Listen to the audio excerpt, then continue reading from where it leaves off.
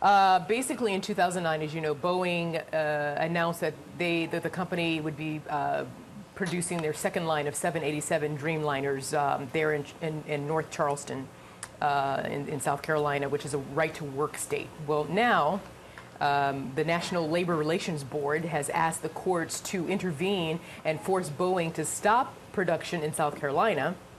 And then so the NLRB wants Boeing to produce the planes only in Washington State, where its workers must belong to the International Association of Machinists and Aerospace Workers. What's really striking, though, is that they began, as you said, they began the plant in 2009 during the Obama administration. And so the Obama administration let Boeing build this giant factory. I've seen it. Yeah. It's right by the airport in Charleston. State of the art. It's the size of multiple football fields in terms, and it's a huge structure. And now they're saying, oh, by the way, having sunk $1 billion into this plant, you can't start. Obviously, what the NLRB, the National Labor Relations Board, did was wait to the last possible moment to really stick it to Boeing. And it's the kind of anti-corporate philosophy that I think characterizes much, not all, not the Wall Street bailout part, but the rest of the Obama administration. But I think it's a little more complicated than that. First of all, any corporation that operates in America is required to obey the law, including the laws that allow union members and employees to unionize and to form unions and to operate within the federal law when it comes to labor unions. Now, I understand the governor has an economic desire to keep as many jobs in South Carolina and steal them from in as many other states, Washington State and others.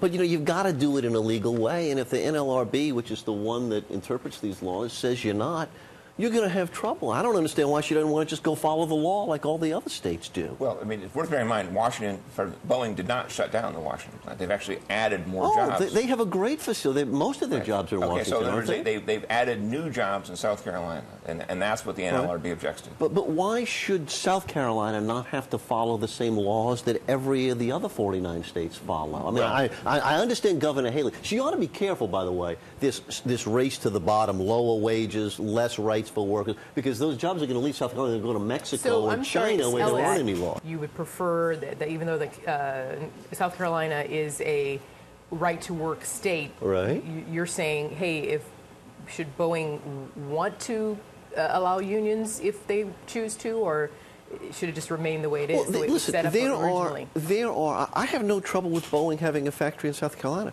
And indeed, there are major American companies, auto companies, defense companies, that have factories across the right-to-work South and other parts of the country.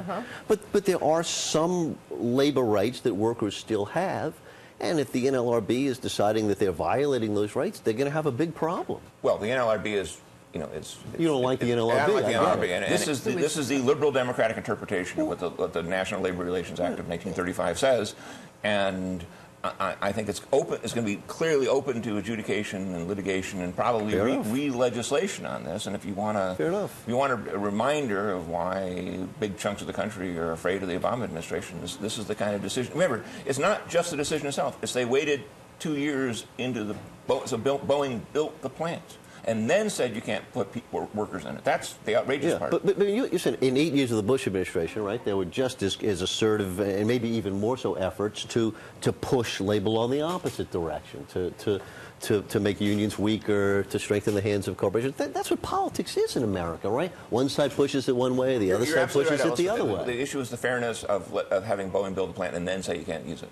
Well, they should follow the law, would be my advice. But they could have said that 2 years ago if that's what they thought. Well, the law was there. Here's the decision. Workers have a right to unionize, right? In right-to-work states, you can still form a union, but people who don't want to be in the union don't have to be in the union. In other states, if the majority vote of the workplace is taken, then it's a union shop, and if you're going to work there and take advantage of the wages and benefits that the union has negotiated, you have to either be in the union or you have to pay what they call an agency fee, which is essentially the equivalent of dues. And so there's a dispute about exactly how those things are interpreted, I gather. Isn't that what the I think fight that's is right. over? Look, again, there's 75 years of legal history and legislative history on this business. And President Obama wants to demonstrate to right-to-work America, which is a good chunk of the South 22 states, and the Mountain West and the Plain States. If he wants to demonstrate that he's anti-corporate and anti-job, he should do exactly what he's doing. Listen, there's a context here that we shouldn't ignore.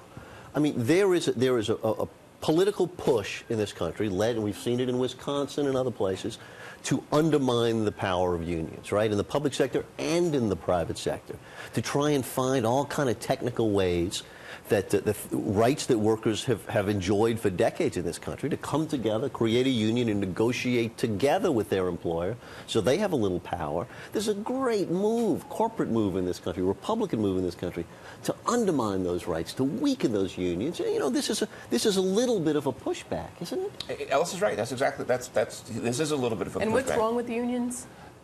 There's nothing per se wrong with unions as long as there's an element of non-coercion in it, as long as there's an element of, I don't want to be a part of this union.